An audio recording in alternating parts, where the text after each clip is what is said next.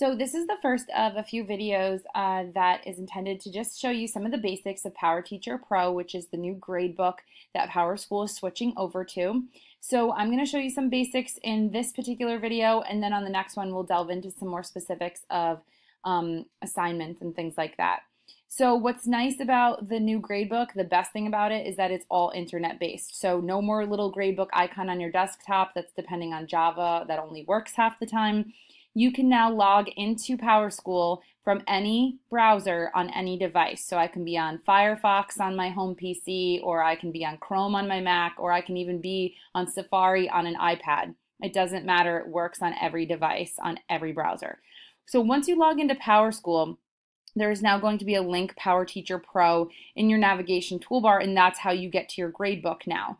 So if you log in the next week or so and you don't see this here, it's because it has not, the update hasn't finished yet. Michael, Marcelia, and I will let you guys know when this is officially available. It'll probably be at the middle of next week. So once you click on PowerTeacher Pro, it brings you into your gradebook. I know it looks very different, but trust me, it's very intuitive, it's very easy. It's always going to land you on this grading tab right here, but go ahead and take the opportunity when you get to log in to scroll through some of these tabs. They're very self-explanatory. I'll just go ahead and show you the students one really fast. So when you do student view, you can do it by assignment. That's going to be something you look at, especially if you have a meeting with guidance or special ed. There's a demographics tab just like there used to be, and here's where you would access things like their mom and dad's email addresses and phone numbers, their locker combination, things like that.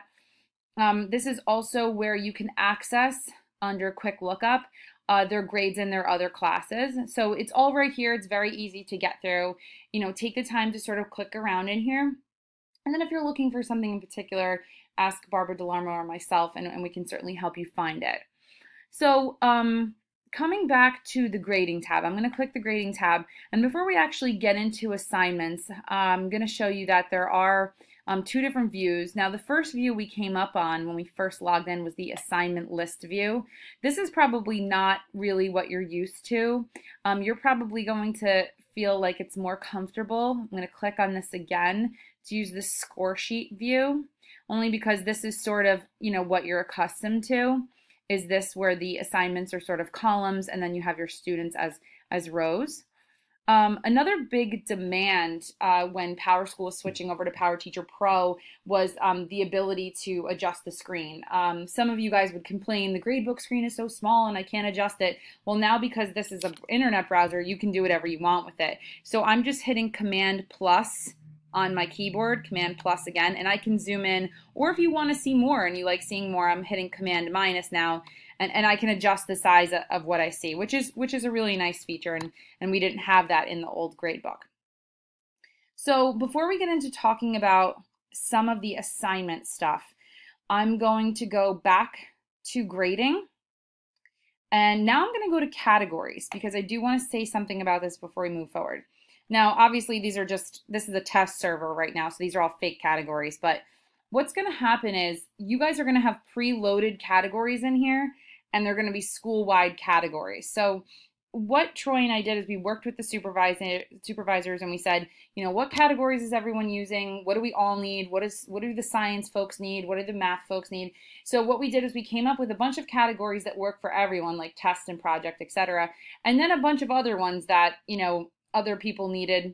Some people needed them, some people didn't.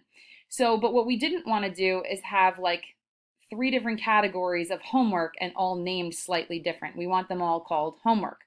So we're going to have school-wide categories, and the ones that you don't need, what you're going to do is come in here to the category page, and you're going to inactivate them. And you're going to just make them inactive, and then you don't even have to worry about them. You don't even see them in your gradebook, and then they're not a thing anymore.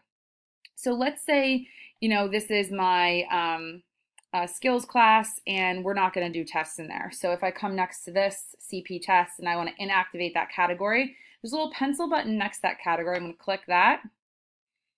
It also lets you customize the colors, which is kind of cool. But I'm going to click inactive. I don't need it anymore.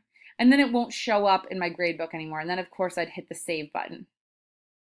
From this page, you can also choose to make this inactive in just certain classes. So let's say this teacher needs it for homeroom and math, but not for history and science. You can actually specify which classes you need those categories for. Also a really nice feature.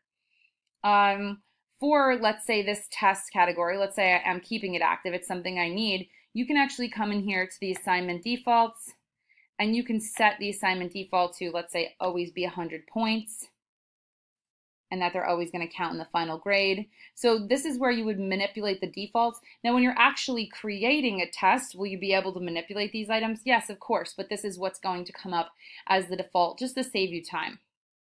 All right, so again, any changes that you make, you want to click Save. And I'm just going to X out of this box. I'm going to discard changes because I don't need to save those changes. You would, of course, save the changes. Now I'm going to come back here, I'm going to keep coming back to that score sheet view because it's where we're comfortable. And as you can see right now, we are in a 4th grade English class. It says score sheet quarter 4. So how do I get to my other stuff is what you're probably wondering. Up here, if we click this little arrow, this is where we can toggle not only between classes right here. So let's say I want to get to the science class now. But we can also toggle terms. So I'm going to go back to this. And right here where it says 15, 16, I can now drop that menu down. And here's where I can go between semesters, quarters, school year, all of that good stuff. So if you feel like you're in the wrong spot, you probably want to set this, and that's what it's going to stay on until you change it again. And now I'm going to go, let's say, to history. All right. So the other thing in this drop-down menu on this tab is groups. There aren't any groups set up in this particular test server, but groups would be good for something like, for example, Kevin Wilson teaches multiple CP biology classes. He can actually group them together, let's say 3 sections together, so that way when he goes to grade them, they actually all come up in one list, and he can, fill in all the grades at once. So this will be really helpful for the musical theater teachers, for the phys ed teachers, people that have multiple sections and can be grouped together. I'm not going to go through how to group now, but I will be happy to help those people who would like to group their classes for ease of use. So that's all I'm going to cover in this video.